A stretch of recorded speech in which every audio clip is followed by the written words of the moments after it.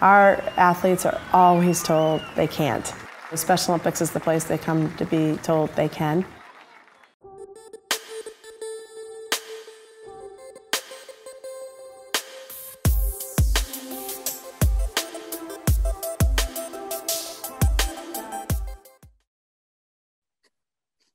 Good afternoon and welcome to our virtual Summer Games broadcast, the first and, as we all hope, the last virtual Summer Games broadcast. My name is Charles Hirsch. Before we get started, I introduce my co-host today. I just want to give a quick shout out to everybody who participated in virtual Summer Games. You will take a look at the bottom of the screen here, and you will be able to watch your name scroll by. That's our honor roll of everybody who participated with what program they're from.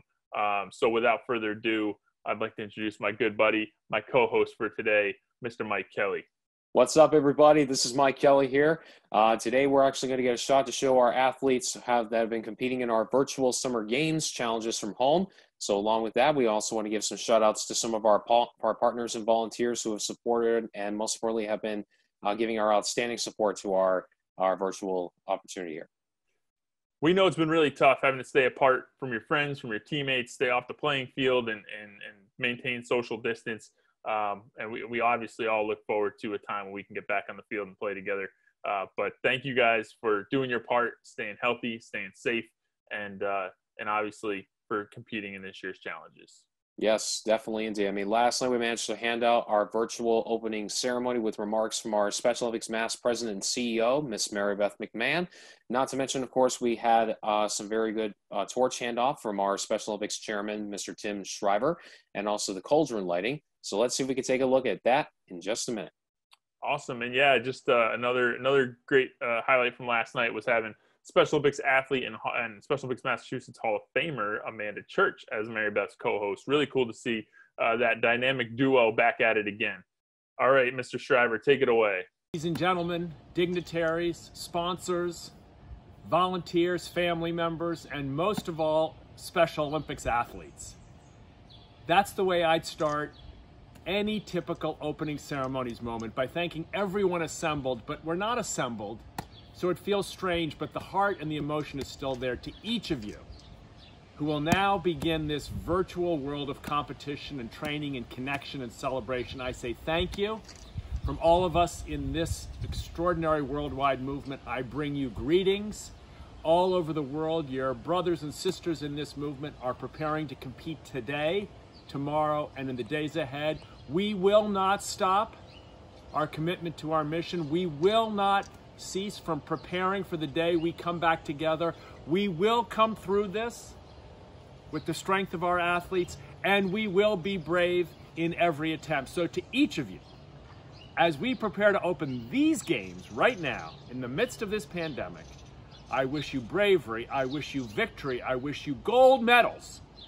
And for those of you who don't actually get a chance to have the medal around your neck, I remind you that we are all together in triumph, not just over disease, but over division as well. Let the games begin. Hi, my name is Mike Wynn, and I'm the Chief of Police here in my hometown, the city of Pittsfield. This year, it's my pleasure to welcome you to this virtual law enforcement torch run of the Flame of Hope. Next year, the city of Pittsfield will be the starting place for the statewide Commonwealth Law Enforcement Torch Run that will begin here and make its way to Boston for the 2021 Special Olympics Summer Games. My officers and I are proud and excited of the support that we have and the partnership we have with Special Olympics Massachusetts, and we look forward to welcoming all the athletes and their families here to the city of Pittsfield to begin next year's Law Enforcement Torch Run. From here, the torch will begin its journey across the Commonwealth to Boston by traveling from here to Springfield, Massachusetts, where it will be received by Commissioner Cheryl Clapprood of the Springfield PD. Here you go, Commissioner. Thank you, Chief Wynn. We are truly excited to welcome the Law Enforcement Torch Run to Springfield in June 2021. Our officers will show our support and take part as the Flame of Hope makes its way across the Commonwealth on the way to the Special Olympics Massachusetts Summer Games in Boston. Springfield has always been a big supporter for the Special Olympics, and we are committed to our inclusion for community members intellectual disability. From Western Mass to Central Mass, next stop for the torch, Worcester. Over you, Chief Sergeant. Call over. Thank you, Springfield, for supporting the Special Olympics. We at the Worcester Police Department and all our offices support the Special Olympics. God bless the Olympians. God bless Worcester. Commissioner Gross, this is for you. Turn it over to you, and God bless the men and women of the Worcester, of the Boston Police Department.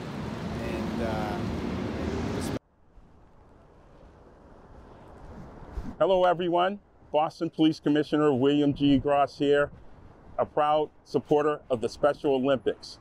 We're proud to announce that in June 2021, we'll be hosting the opening Summer Games for the Special Olympics. Here's how we're going to start out. We're going to start out in Pittsfield, carrying the flame of hope. Then we're going to go to Springfield, and then to Worcester, and then to Harvard Stadium here in Boston, where Mayor Walsh, in support of the men and women of the Boston Police Department, and with our great city of Boston, will host the opening Summer Games for the Special Olympics, the Law Enforcement Torch Run. And as well, to my brothers, Chief Deege and Chief Pierce, thank you for your leadership for this great cause.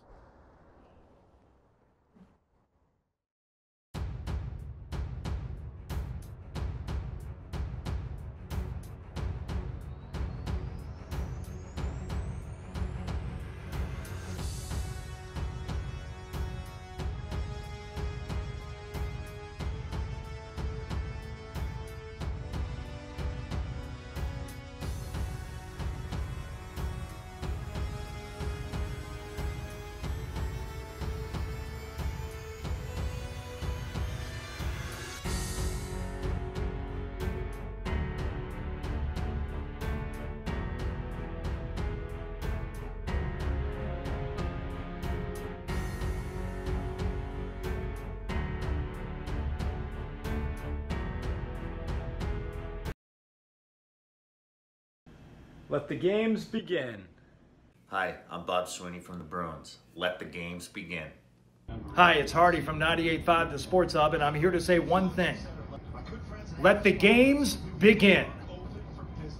Wow. Well, I got to say, Charles, I mean, that was a good way to kick off our annual Summer Games. And before we get any further to our competition, we want to actually recognize some people who have actually shown their support to our athletes and spread the word across our inclusion from Massachusetts. We want to thank to Arbella Insurance, the Bank of America, Geico, also the Boston Bruins Foundation, not to mention, of course, the New England Revolution, as well as 98.5 The Sports Hub. Yeah, absolutely. Those guys have all been a huge help in keeping us going year round. And also, as you just saw, we had some help from our professional sports partners in declaring the games open last night. That was really cool to see. Psyched to have them involved. Now, maybe a moment most of you have been waiting for. It's the time to actually start watching some of the action. First up, we have the 10-meter walk, run, or roll.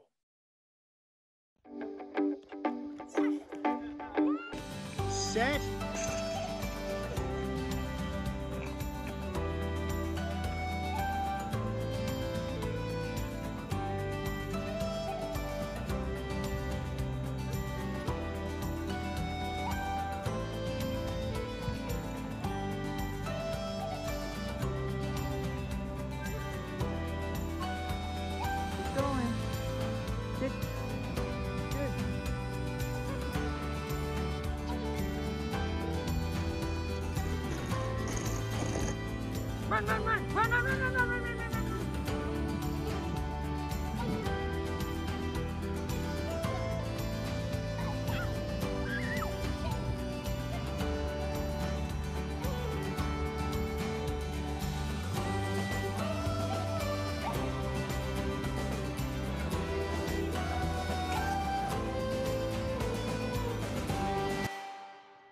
And now some Special Olympics trivia presented by Geico Insurance, a proud partner of Special Olympics Massachusetts and a sponsor, a very proud sponsor of the 2020 virtual Summer Games. So trivia from Geico.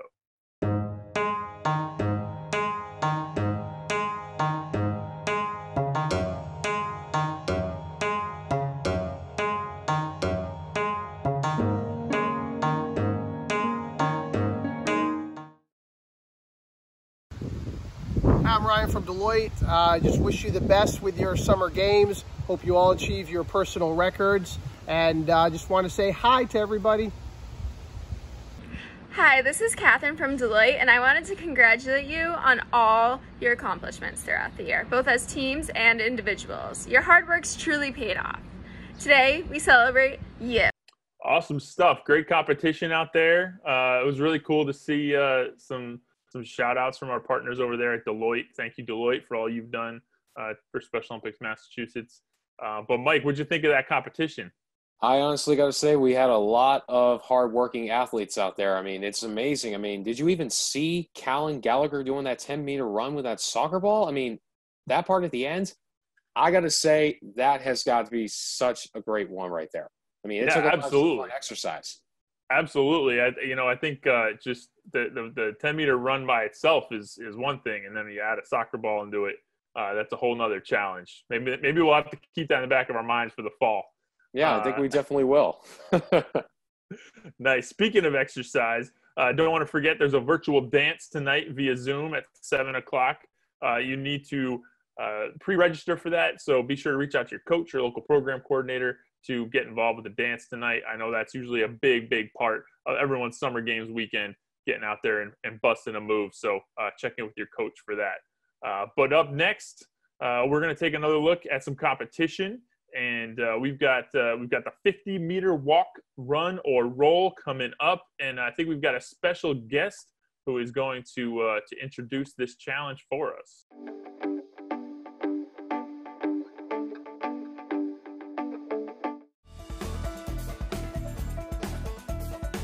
On your mark, get set, go!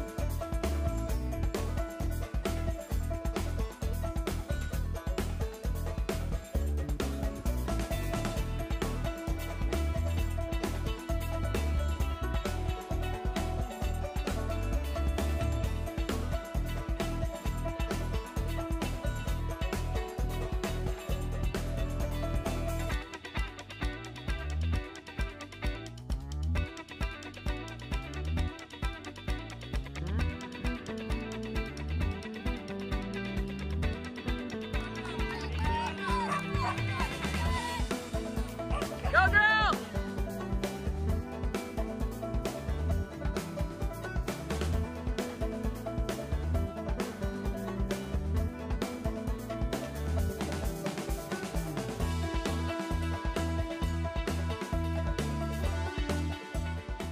Hi everyone! Thanks for joining us for our virtual summer games. My name is Rachel Chulak, and I am the Schools and Events Coordinator for Special Olympics Massachusetts. Today, I have the pleasure of interviewing one of our virtual summer games athletes. So our first question is, what is your name and what school are you from? I'm Anna and I am part of Natick High School. Thanks, Anna. Our next question for you is, how long have you been competing in Special Olympics? 11 years. Wow, 11 years? That's awesome. Now, Anna, you decided to do the ball throw challenge for your virtual summer games. Why did you pick that event? Because I like throwing the ball. That's great. Speaking of Special Olympic events, what are your goals for future events? Because I want to do better at the 50-meter dash. Anna, thank you so much, and congratulations on your virtual summer game accomplishments.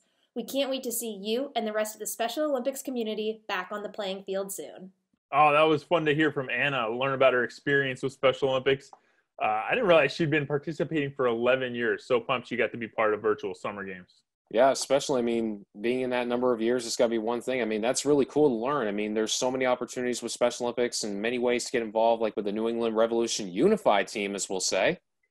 The guys from New England Revolution actually sent our athletes some high fives recently to show their support for when they get back on the playing field. Not only the Revs, but also the folks over at 98.5 The Sports Hub, including Big Jim Murray, the folks at Geico, as well as Deloitte. Some really great partners who sent over high fives, just showing their support and solidarity in this time when we couldn't actually be competing and getting real high fives. So big shout out to them, and thanks so much. Well, I've got to say, Charles, I mean, those some really good high fives we got there. I mean, I heard we got over exactly 500 high five submissions right there. Am I right? Yeah, it's crazy. We got over 500 high fives sent our way. which is really cool to see.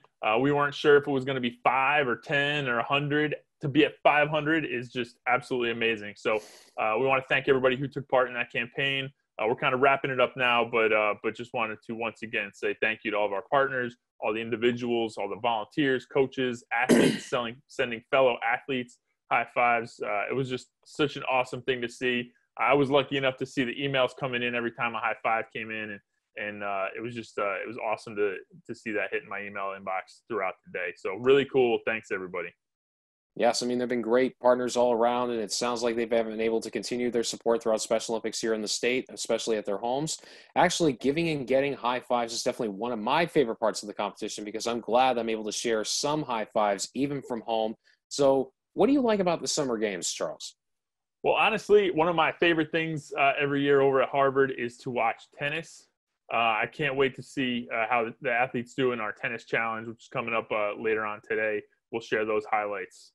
Well, you're actually in luck, Charles, because that will be taking part in our 2 o'clock broadcast that we have, which also includes the squats. It also includes the push-ups, the tennis ball throw, not to mention the tennis ball throw on the racket. So be sure to join us here and check it out. But for now, let's take a look at our closing out one is the 100-meter walk, run, or roll. So let's see if we can take a look at that.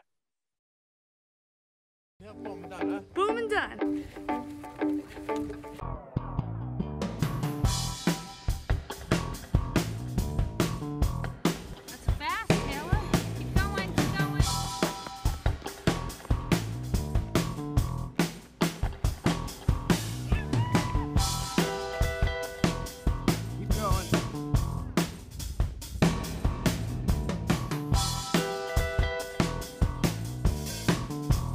Go. The lightning bolt.